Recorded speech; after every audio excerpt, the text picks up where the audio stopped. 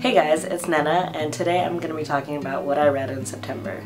So you may have noticed that I didn't have a what I read in August video because I realized that I only finished one book, which was Outlander. I'm not going to talk about Outlander anymore because I've talked about it to death, so if you want to hear more about my thoughts on that, I'll link my video below.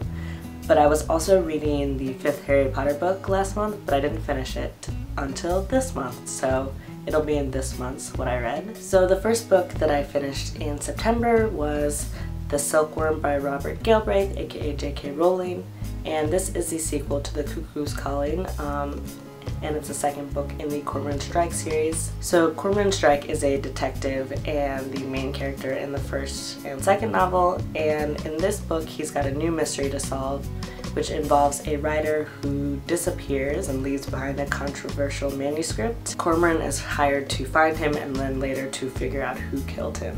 I liked this one a lot. I enjoyed getting to know more about the characters, particularly Robin. I wanted more of Robin in the first book, and I do feel like there's more of her in this one.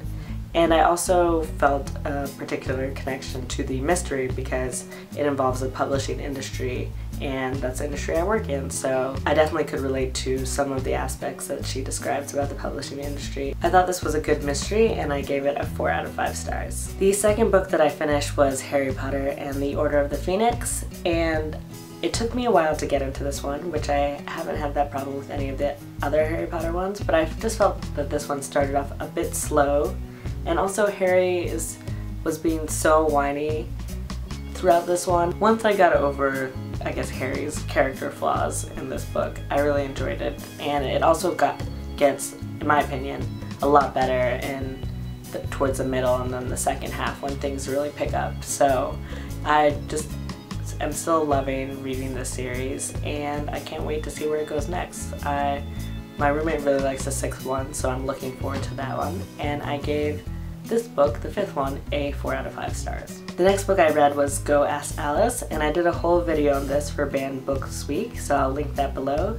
This book follows a teenage girl who's keeping a diary, and a little after she turns 15, she is out with her friends one night and tries drugs for the first time, and then basically becomes a drug addict, and her life goes into one huge downward spiral. This book was really strange and bizarre, and I didn't really know how to feel about it for a long time, but I gave that one a 2 out of 5 stars. After that, I read A Paris Apartment by Michelle Gable, and the story is about a woman named April who is an auctioneer at Sotheby's.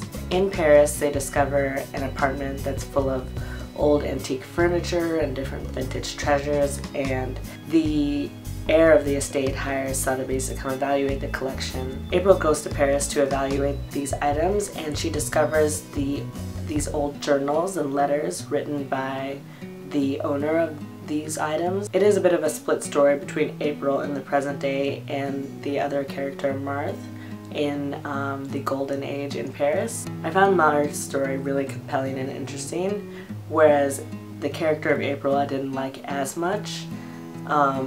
Every time it would cut to Marthe's journal, I was like, let's please stay in this world and not go back to April. But overall, I did like this book, and it is set in Paris, so that certainly helps. So I gave this a 3 out of 5 stars. The final book that I finished in September was And Then There Were None by Agatha Christie, and this follows the story of 10 people who go on holiday to an island in the UK, and they all think they're there to hang out with some friends and just have a vacation, and they start dying one by one. So this was on my list of top 10 classics that I want to read or reread, so I can check one off the list now, and I thought this was great again.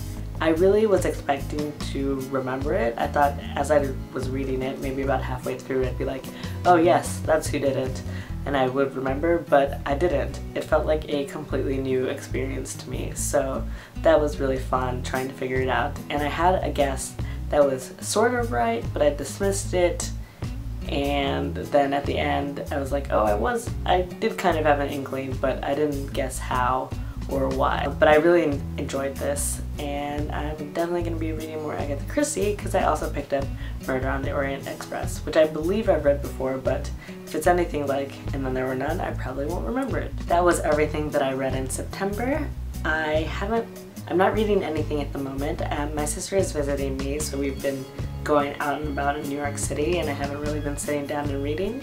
But I'm excited for October because I want to maybe read some Halloween themed books or anything maybe that's just sort of creepy and spooky and will fit into the theme of October really well. Thank you guys so much for watching. If you want to talk to me elsewhere, I'm on Twitter and Goodreads and Instagram and various other places, so I'll leave all of my links below, and I will talk to you guys later.